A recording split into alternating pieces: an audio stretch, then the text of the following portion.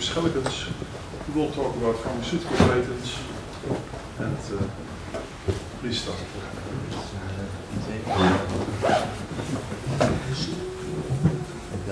Good afternoon.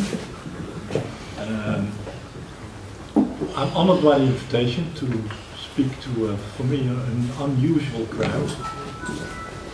We look at you people as the people who invented open innovation, and we look at you as the solution of our problems, and apparently you're also interested in what we're doing in the pharmaceutical development.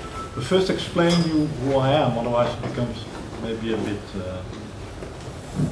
amazing why I'm standing here. I have a double position at the University of Utrecht. I'm a medical doctor, but I'm interested already for 40 years in structure-function relationships in biological drugs. And biological drugs, you have to think in things like EPO, monoclonal antibodies, etc. And my specialty over the years has become the side effects of these drugs. So if something happens somewhere in the world with a biological drug, we are most of the time they ask us to look at it and see whether we can find what the problem is. But from because when biotechnology started, you may remember there was a lot of discussion on the societal implications of recombinant DNA technology and gene technology. And that's the reason I also became interested in the phenomenon of innovation in itself. And I also am active in the Department of Innovation Studies, looking at pharmaceutical innovation. And there my specialty is the role of the pharmaceutical industry, and also the role of regulations in pharmaceutical development. So it's a mix of working in pharmaceutical development myself, but also looking from the outside in to pharmaceutical development in general.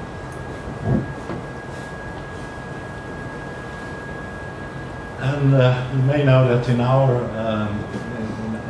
science there's a lot of discussion of conflict of interest. So we always start with this slide, also to show you I will be very critical about industry. But it doesn't mean that I have a lot of contacts and I work a lot with industry, because that is the environment where the problems with biologics arise. And without the industry, I wouldn't have a job, because I wouldn't have the opportunity to look at the structure-function relationships of biologics and look at things if things go wrong with biological drugs.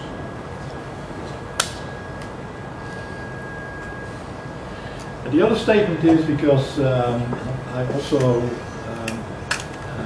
it is quite critical, but I don't think we can blame a specific company or a specific situation. I think what we are dealing with is a system fault. The whole system that was developed in the 60s and 70s has now more or less reached the end of the life cycle, and I will explain to you what we think has happened.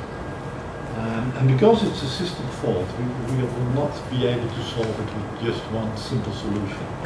And of course, I'm sure we will discuss a number of solutions, and also what to do with the patent system in pharmaceutical development later, because that's apparently what you are interested in. And my main study object in the Department of Innovation Studies is what we have become. We are now calling the innovation paradox, because our field is the field where most investments are made in science. If you look at the relatively size at Utrecht University of the biomedical research compared with mathematics or physics or whatever, it's already clear that the main emphasis in scientific development has been in the last 20 years in biology and medical sciences. And now we have this strange paradox that although the amount of money we are investing is increasing, the returns in new drugs has more or less come to a stop. And this is the key. This is the key issue. What you see here is the number of new drugs that are accepted by the American authorities. I could have brought the slide on the European authorities, but it's more or less the same, because 99% of the drugs that are registered in the US are also registered in Europe. And what you see is a steady decline in number of new drugs from let's say 15 to 20 years ago up till now. And maybe you would say, well, if we look at 2011, 24 new drugs is still considerable. I have to disappoint you, because 85% of these new drugs is what we call Me Too's. A Me Too drug is not a copy. A Me Too drug is a drug that has more or less the same, it has another chemical structure, but it has more or less the same indication. That means the same, it wants to treat the same diseases. So in more normal language, these are drugs that add nothing to the possibilities doctors have to treat diseases. So that's the Me Too's. So more than 85% of these 24 drugs are so-called Me Too's.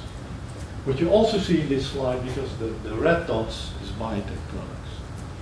And if you look at the pharmaceutical industry, you will notice that they nowadays put a lot of emphasis on biotech drugs, also with the promise, their promise that biotech products will more or less take over, and they are becoming more important, but that's only relative, because you see that the number of new biotech drugs in the last 20 years has more or less been the same over the years.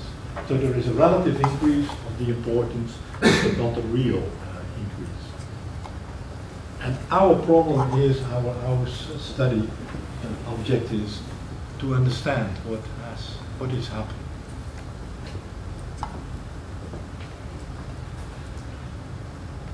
So this is the amount of money, small print, but it shows the increase in funding in biomedical research, both by industry and by taxmen. So what is happening? These are a number of the, please interrupt me if you disagree or if you want some more information.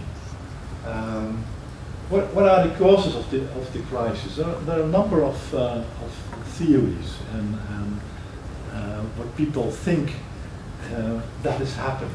If you talk to somebody of the pharmaceutical industry, he will tell you that the low-hanging fruits have been picked. That means the solutions for the easy diseases have been found. And what is now left over to be discovered are the solutions for the more complicated diseases. So that's the low-hanging fruit explanation. I will come back to the explanations later. The other one is drug regulations. So there are people claiming that it's the most regulated industry in the world. And to give you some feeling of the drug regulations, in Europe we have now a central authority for drug authorizations. They do, in principle, all biotech drugs and most of the new other drugs nowadays. That system has more than 630 guidelines. A guideline is a detailed description what to do in certain stages of drug development. A guideline is about 20 pages. So there is more than 10,000 pages describing you exactly what you need, what criteria you need to meet before as a condition for registration. It's very detailed. it is including the glue that is used for the label on the ampules. Everything in drugs and drug development has been regulated, and that has an effect we will also discuss. The other is the position of the pharmaceutical industry in drug development has changed in the last 20 years. Research has become less and less important, and that has been taken over by marketing. Because if you concentrate on Me Too's, that means your drug doesn't really differ that much from the other drug. And to sell something which is not really standing out as spectacular new drugs needs a lot of marketing if you want to sell it. And another, in my view, also important issue is, maybe that plays a role in your type of development also, that the academia, the position of academia in development and in practical applications has changed in the last 20 years. But now let's go to the low-hanging fruit theory. So this is the assumption. The assumption is the simple diseases have been solved, and now we have only complex diseases left. But then also the technology to look at diseases have also the sensitivity and the speed which we can analyze diseases has tremendously increased. To give you an example, when I started in biotechnology, that was in the starting days of recombinant DNA technology. If I had to sequence, you know what sequencing DNA is? If I had to spend one day, and then maybe I could sequence a piece of DNA of 20 base pairs. That has completely changed. We now have the automatic systems that give you the genome of a species within 2 weeks, and a species that is billions of base pairs. To give you an idea of the technology, another, I think, very good example of what has happened in analysis is PCR. You know, the polymerase chain reaction. That is the ultimate in sensitivity of testing, because that gives you can find one molecule of DNA because of the possibilities we have now with PCR. So I don't think that it is only the complexity of diseases, because if you look at what the pharmaceutical industry and also what academia is doing, they spend 90% of their efforts only on 10% of the diseases. I think more than 50% of all attention is to cancer. And there is also a very overrepresentation of chronic diseases, because chronic diseases means treatment for the rest of your life, and that's from a commercial point of view, of course, very interesting. So there is an overemphasis on in chronic diseases. And I give you an example of my own field. I was trained as an infectious disease specialist, a medical microbiologist. And what these guys do is they isolate microorganisms. If somebody has an infectious disease, and then look at the sensitivity to antibiotics, and then they prescribe the antibiotics. So the antibiotic field is quite familiar for me. So let's do the analysis of the antibiotics. You know what multi-drug resistance is? You read in the newspaper that people close wards of hospitals or whatever, and you know all the reports of WHO on increased resistance in the third world or whatever. Would you agree with me that resistance is a medical need to do something about resistance to microorganisms? Medical need? Okay. Nobody disagrees. So we have one condition method. There is a medical need for antibiotics. The other one is, I told you about genomics.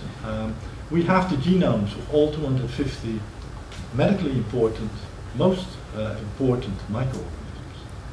They're complete DNA sequence. And in these genomes, I think on the average, 5 new targets were discovered. Okay? The target means that you can design an antibiotic that is specifically targeted to that microorganism. So we have 2 conditions met in my view. We have a medical need, we have technological possibilities. Now let's go to the third one, because that needs some explanation. If you talk to somebody from the pharmaceutical industry or somebody in drug development, he will tell you that it is quite an inefficient process. That you start with 100,000 molecules, and in the end, if you are lucky, after 10 years you will have 1 molecule left, and that may have some possibilities to be developed in the drug. That's called attrition rate. So what you lose during the drug development is in pharmaceutical development quite impressive. There's one exception, and that is antibiotics. And I will not explain to you why that is, but believe me, if you work in antibiotics, what you see in the lab is quite predictive of what you will see in patients. So the attrition rate, if you look at the antibiotic field, is relatively low. That means that the risk to lose your investment is relatively low. So, in my view, all conditions are met for new antibiotics, but they're not developed. Well, I think we had the first new antibiotic in 30 years a couple of months ago. But believe me, there is hardly any activity in antibiotics. So what is happening? Any idea? Well, why is nobody working on antibiotics? Now there's some regulation. Fun. To regulate it to develop new drugs. No, you have to have an antibiotic, I suppose you have. No, you never treated with an antibiotic. Maybe once. Yeah, how many days? A couple of days. That's the issue. The issue is that antibiotic treatment is only a few days treatment. And another reason is that what we call the generic barrier. You can still really treat 95% of the, let's say, what a general practitioner will see in infections with the standard antibiotics. But that by now they're all generics. That means that there is no patent in them anymore. That means that if you come with an expensive new antibiotic, it will become second line. It will not become the first choice of doctors to treat.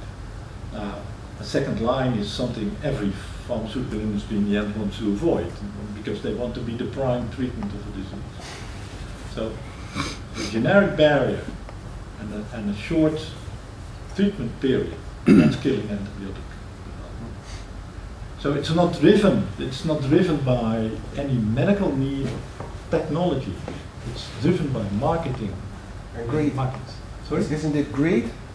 Of the industry? It is. If you look at drug prices, but I'll come to drug pricing later, it is greed. Yeah. But is it marketing greed? Yes, Okay. certainly. So, yeah. Now, the effect of regulations is just this morning talking to another public about regulations. But the regulations, if you look at the history of regulations are never driven by, let's say, some group of scientists sitting together and so much. What is the best way to put. What are the best conditions to make sure that we have the safest, most effective drugs possible? That's not. It's completely incident-driven. The European regulations for drug were the result of you were all, Softenon, thalidomide. Yeah. That was this pill against morning sickness that was prescribed to pregnant women. It led to, I think, 20,000 children born with limb deformities and whatever. That was quite a trauma, and that was the reason that the drug regulation in general were introduced in Europe, quite late by the way. It was in the late 60s, it was 30 or 40 years after the Americans came with the legislation for the FDA in the US. And you see that now that the whole system is driven by the precautionary principle. Something happens, there is a television program, that's the Dutch cycle. There is a television program, there are questions in Parliament, the questions in Parliament are sent to the authorities, and the authorities make new guidelines. That has led to a system that is over-regulated. And the claim is that this makes it expensive. Maybe so, maybe so. If you look at guidelines and calculate what the costs are for, based on the guidelines, you come to figures like 100 or 200 million euros. But the effect is not only that you have over-regulations. The effect is also that only people who have these 200 million to spend are the people who can develop the drugs. So it has also led to a situation where drug development has become only big companies can do it. And if you give such a privilege and a privileged situation to a company, then that will ultimately lead to the situation we are in now. So there is, I think, over regulations. Then let's go to the industry itself. The best, I think, way to explain what has happened is what I also always tell my students. I'm a regular visitor of the pharmaceutical industry. And one of my favorite, as a building, one of my favorite head offices is Sanofi in Paris. It's the Quai d'Arrêt, it's along the Seine. It's the big head office of Sanofi. And when I visited Sanofi 30 years ago, we came into this big building. You had the reception desk, and there were these beautiful French ladies behind the reception desk. But that's not what interested me. What interested me was behind the ladies at the reception desk. And there were these showcases with their drugs. Okay? If you now come into the same head office, you still have the reception with the must be the daughters of the ladies 30 years ago. But what is behind these ladies now? Marketing pictures? Yeah, marketing. Stock price. No. And that's, I think, what happens. I think with all major industry, with banks and probably with Apple and whatever, that the value at the stock market has become the major focal point, also of pharmaceutical industry, and not concentrate on the things they are doing. Well, what also happened, because they have to keep this increase in turnover because of the guys at the stock exchange, is that they are continuously reorganizing, and there is a lot of consolidation going on. The predictions is that in a couple of years from now we only will have 3 or 4 really big pharmaceutical companies. And the other is that the emphasis now is on marketing. It's no longer on R&D. Nature publishes every year the number of people that are fired that year from the R&D posts at the pharmaceutical industry, and that's always in the tens of thousands. It's also the easiest way to increase the profitability of a company, because you kick out the people that do not contribute to your current turnover. turnover in 10 years from now. That increases the value of the company and also the bonus that the CEO will get. And when the company comes in problems because of this, the CEO has left for a number of years.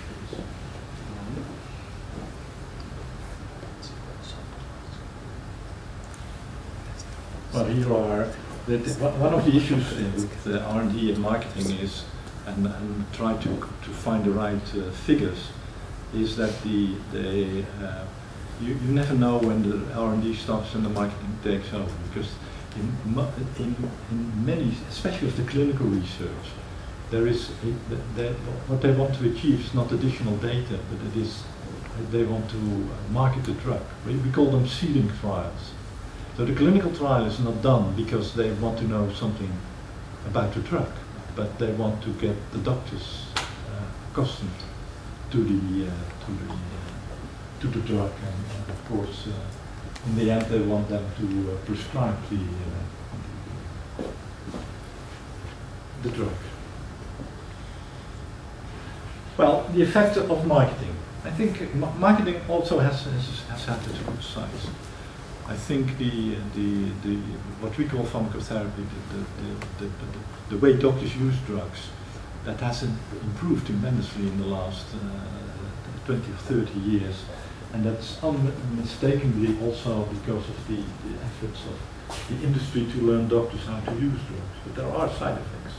So you mean how they use it in practice? You don't mean that they use how they use it in practice. Yeah, okay. If you look at the beginning of the, let's say, the golden years of pharmaceutical industry, when pharmaceutical industries were always in the top 10 of Forbes' most admired companies, then I think that was also the period in time that the pharmaceutical industry led to cost reduction, because they learned doctors when to use the drugs and how to use them rightly. But there is also and now we see the side effects. The side effects, if really it is marketing driven, and the best example is you know all EPO now because of Les Armstrong or whatever. EPO it isn't anymore because it's taken over by the anti-rheumatoid biologics. But EPO was the best sold biotech drug. And then you have to think markets of $15 billion a year. It's used to increase the red blood cell count in anemia. And anemia in two major groups of patients with chronic renal failure and patients with cancer. You give these patients EPO so that their red blood cell count increases and they feel a lot better because of the EPO. One of the issues of EPO and red blood cell counts is, and that you know also of the cyclist, that you should not overdo it, because the viscosity of the blood increases if you increase the red blood cell count. So if you exaggerate the use of EPO in patients, they will run in problems as embolic processes, in heart problems and whatever. And that's exactly what happens mainly in the US, because in the US the doctors sell the EPO to their patients. Okay? So they directly profit from EPO prescription. That's different from in Europe, because the doctors have no financial relation to the number of drugs they are prescribed. But in the US that is different. It's the same like in the farming, the cows and the sheep in the Netherlands. The doctors, they earn the money for the medicine. Correct. The veterinarians, that's different. They sell the drugs to the farmers. Yeah. But in most countries in Europe, that's not the case. So what happened in the US is that you always have a balance between side effects and beneficial effects. But because these doctors were more by the marketing activities of the EPO selling companies. They have been increasing the EPO doses in the patients over the year, and then the balance turned around. So in the end, more people were killed by EPO treatment than were saved. So that is quite a lethal side effect of marketing.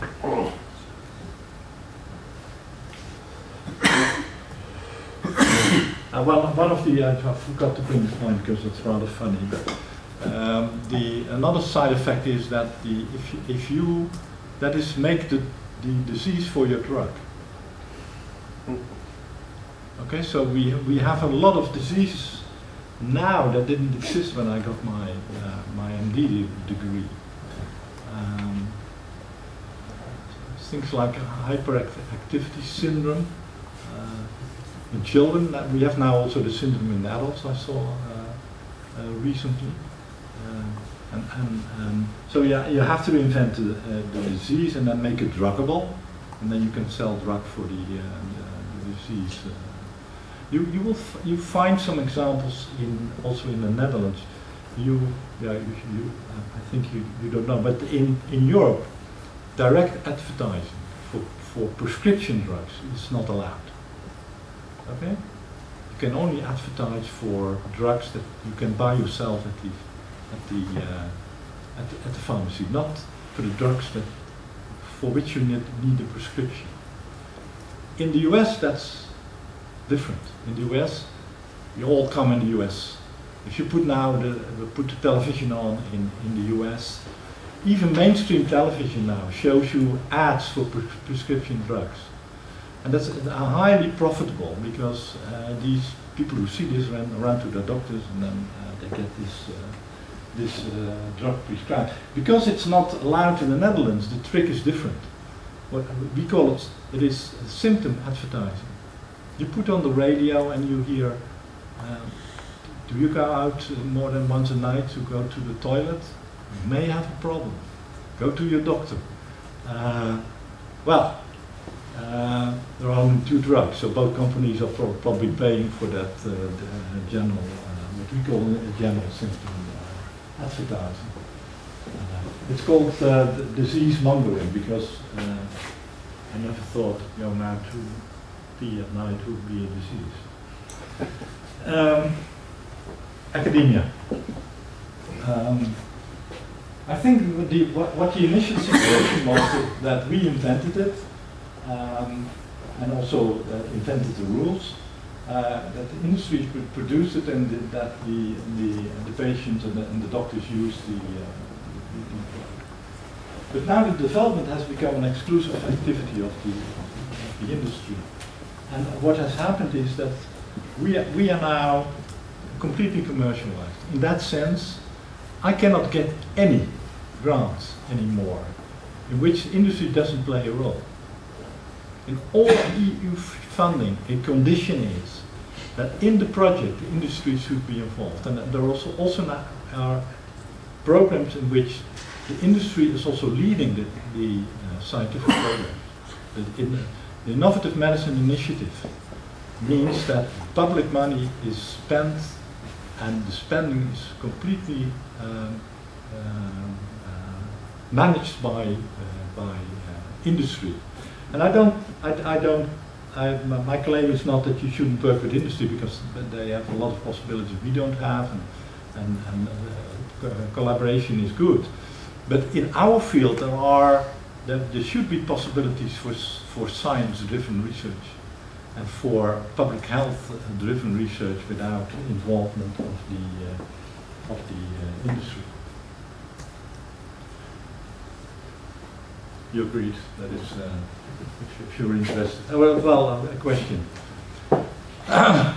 We are in the Science Center of Amsterdam University. Like in Utrecht University, you will have these technology transfer departments and IP departments. That's true. Mm. I think there are 2,500 universities in the world. Most of them will have these valorization or whatever. Yeah. How many universities in the world do you think make more money on the IP and all the other activities than they spend. Not many. That's in this paper. Four universities that spend more, that get in more money than they spend on protecting their IP position and taking patents and whatever. I sent it to our board of management at the university, but a couple of years ago I didn't still get an answer. So the consequences, and then we go to the patents. Too few new drugs. What is the most expensive drug in the Netherlands? Yeah, the Pompe disease drug, I guess. That is 700,000 euros per year. It still has the record, but Glibera is on its way, developed here, which will cost 1.2 million. Yeah, but it's per pill or per? No, per treatment. Okay. But the underlying problem is that because these are the more or less the exceptions at the high level. But of the last 11 new anti-cancer drugs that were introduced, 10 are more than $100,000.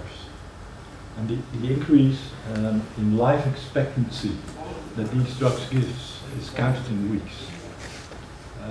So I don't think that is a sustainable system that leads to inequalities and whatever. So what we are now already telling the world for a couple of years is that this system will collapse. That this will not survive. Is it production that is so expensive, or is it research? Is it production of the drugs that costs so much money, or is it? Yeah, let's take Pompe disease, because the minister now is negotiating with the producer to get the price reduced. And of course, the manufacturer says, "Well, we'll spend so much money on developing the drug, and the production is so expensive." The minister asked me to do the calculations for her. The company, by the way, has forbidden the minister to show the data they are giving to the ministry to me. But the development of the Pompe disease enzyme has not cost more than $200 million, maybe even less. So if I really exaggerate all the things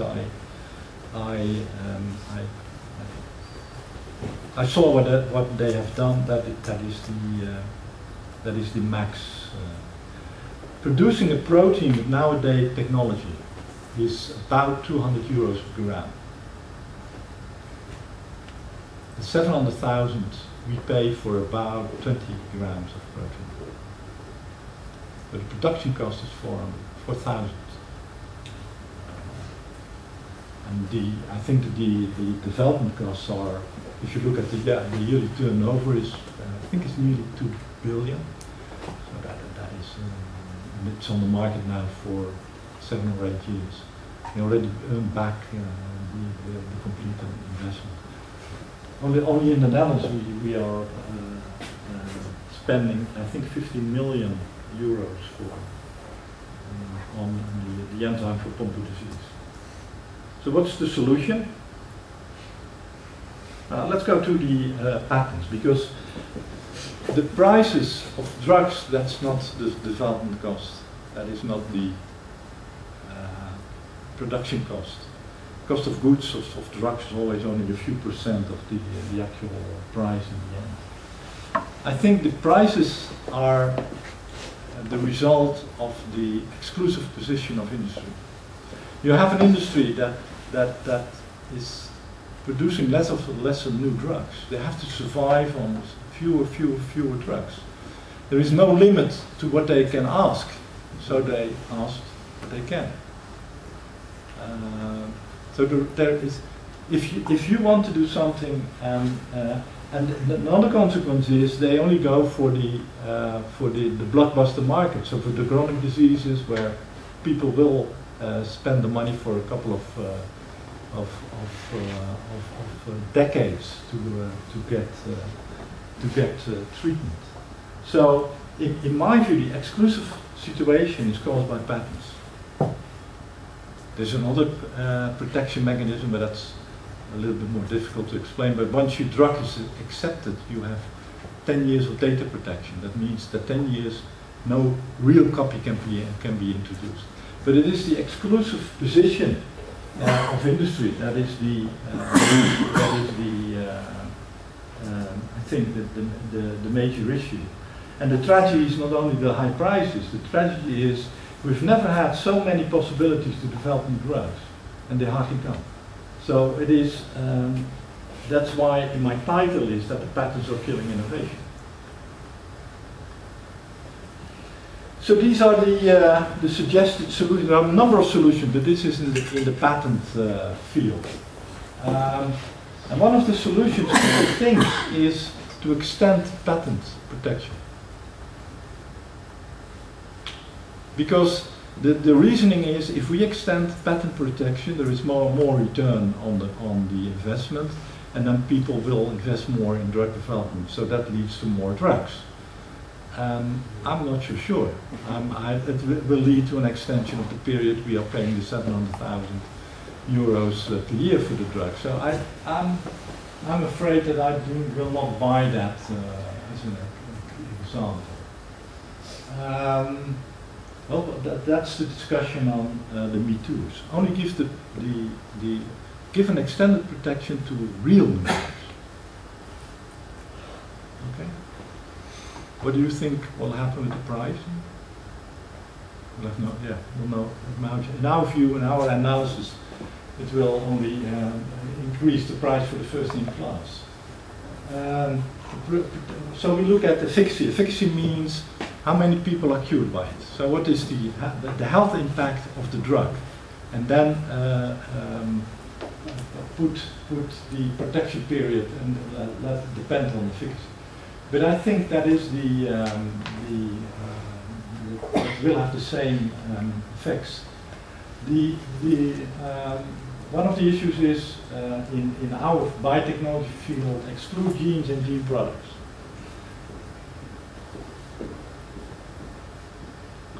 But then what they do is they will patent the production method, they will patent the formulation, they will patent. We know what an indication is, but we also have indication patents now. So you have to patent on using bad interferon for the treatment of multiple sclerosis. So that means that so I think if you exclude the genes and gene products, still a lot of that's also. There was a study by the European Commission 2 years ago on patenting in the pharmaceutical industry. They found a record. So one drug that had more than one patent. So they made this list, and what do you guess was on top? So how many patents in one drug was the record? 2,000? 1,200 patents for one drug on the market. But that means that drug contains 1,200 different molecules. No, they patent everything around it. Oh, okay, yeah. So the business, the production, and the they call it evergreening in. Oh yeah. So are those patents generally owned by maybe 2 or 3 companies, or are they spread across a lot of companies as well? No, the 1,200 patents were the company that had originally developed the drug. And they want to postpone the introduction of generics as long as they can. And every generic that comes on the market, the manufacturer will get a litigation case. And of course, if you make it so complex that you have 1,200 patents, the cases will take forever. And there are certain countries, also in Europe, I think Netherlands is one of them, that you cannot put the generic on the market as long as the litigation case is still on. In the same report, there was also the how many litigation cases you think industry wins.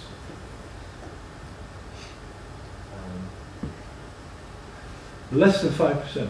But they don't want to win, they want to postpone. Because if you have a drug that has a turnover of 15 billion a year, every 3 months you can extend the introduction or postpone the introduction of a generic. That gives you in a lot of profit. Well, one of the issues that is also being tried now is patent pools. So patents are made, are pooled by different companies, and then also academics can use them. But in the end, the result of the studies you do from the patent pool are being patented. So I think it may solve some of the innovation issues, but it will not solve the major issue in my view, and that is that drugs are becoming unaffordable.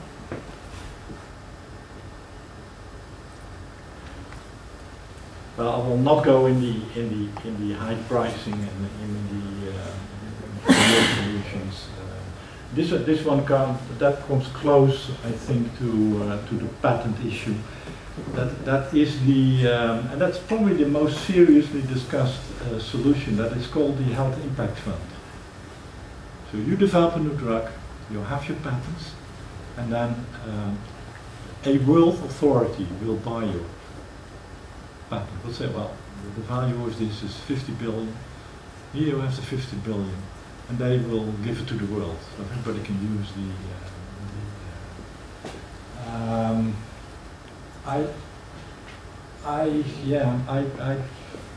what I see happening is a new form of bureaucracy, and also the value of a drug will differ from region to region. I mean, why should we pay for a drug that is against bilharzia? And why would the African countries put money in a fund that only solves whatever? Attention deficiency syndrome. Don't they have attention deficiency syndrome in Africa? Yeah, I don't know, but they have no time for it. okay. But can't they better give the 50 billion just to a university to research for public interest? Yeah. And that's it? But are you sure that will lead to drugs that are affordable? Why not? If they do their research properly, they do it for fame. But I'm forced by my university to patent. Yeah, sure, but we eliminate all patents and we give more money to the researchers to research. Yeah. And the results are just usable by production companies that can create drugs for a reasonable price, for an acceptable price. And that's it. Now I make it because that's what I proposed a couple of years ago, and people laughed at me. But I did the calculations. Mm-hmm. Let's assume we outlaw patents on drugs tomorrow. Yeah. All drugs will be generics. Yeah. You agree? Yeah.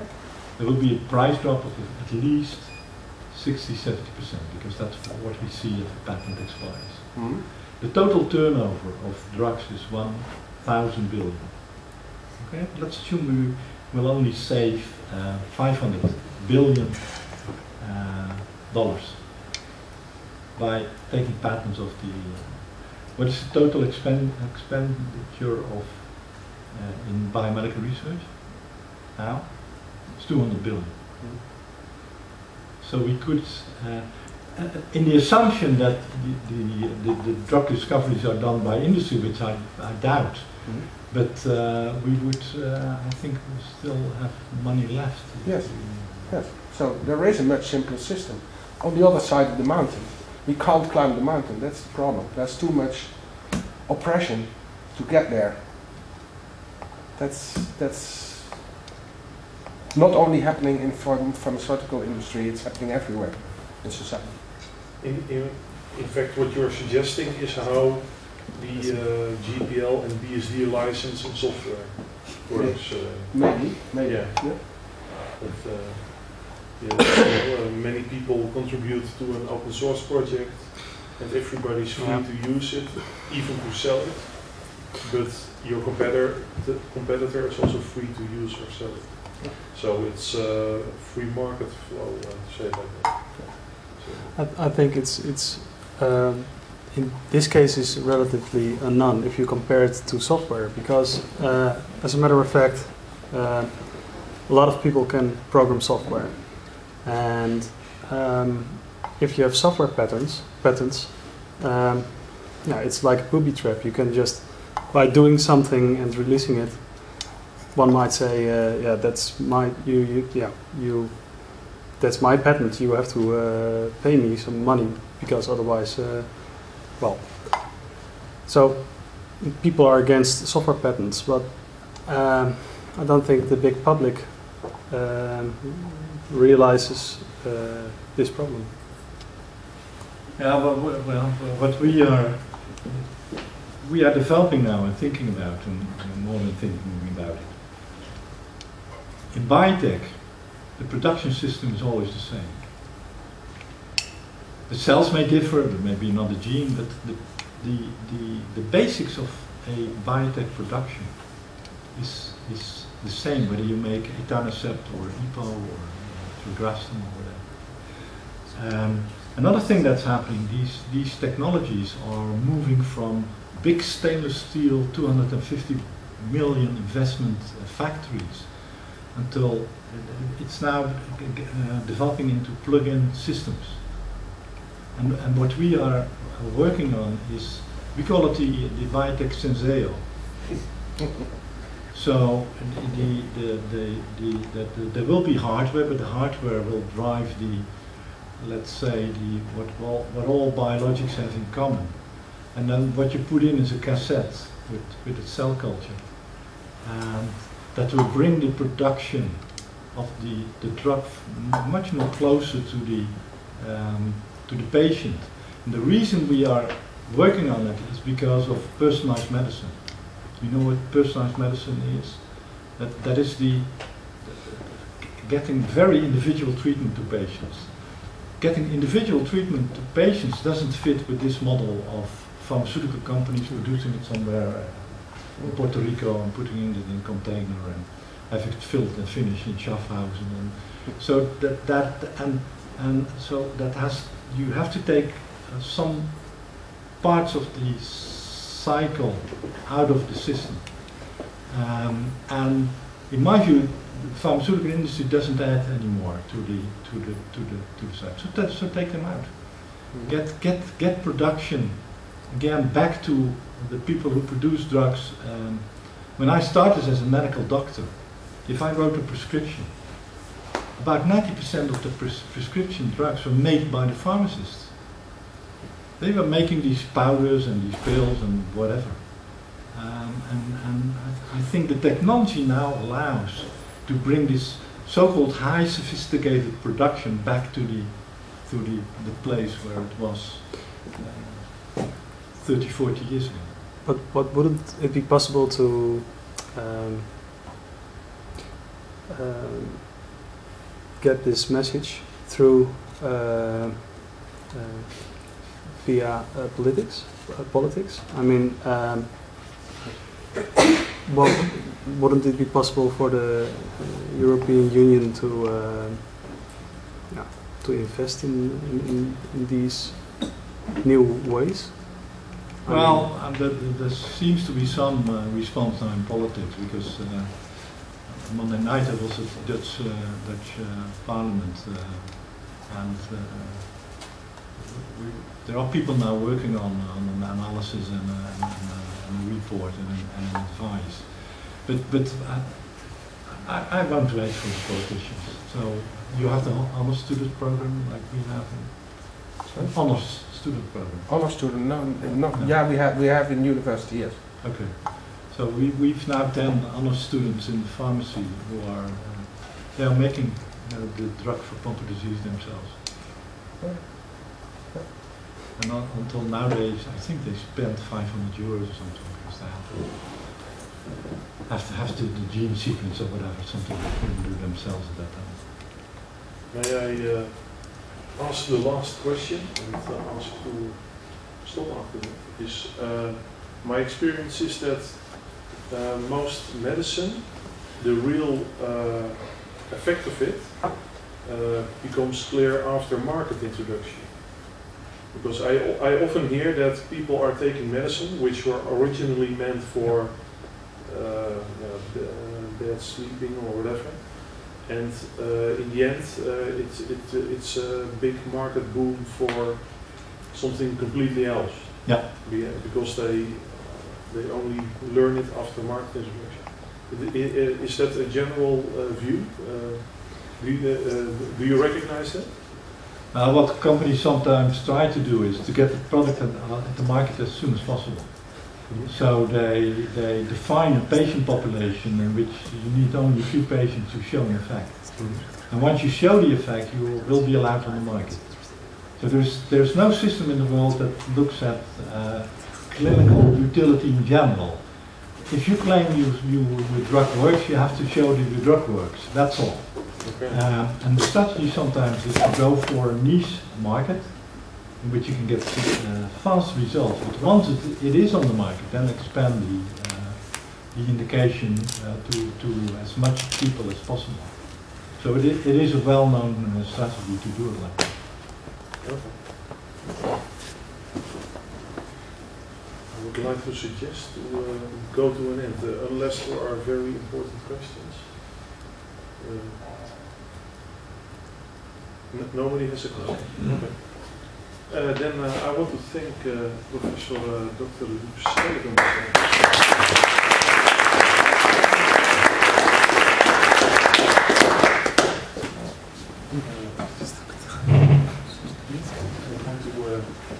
Give you a little bottle of wine. I'm not sure if you drink wine. It's biotechnology, so... Yeah, Thank you. Yeah, so thank you for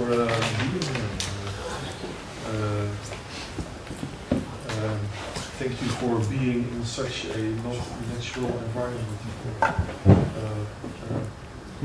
Something who is for someone who is busy in pharmacy. Okay. Yeah. Thank you.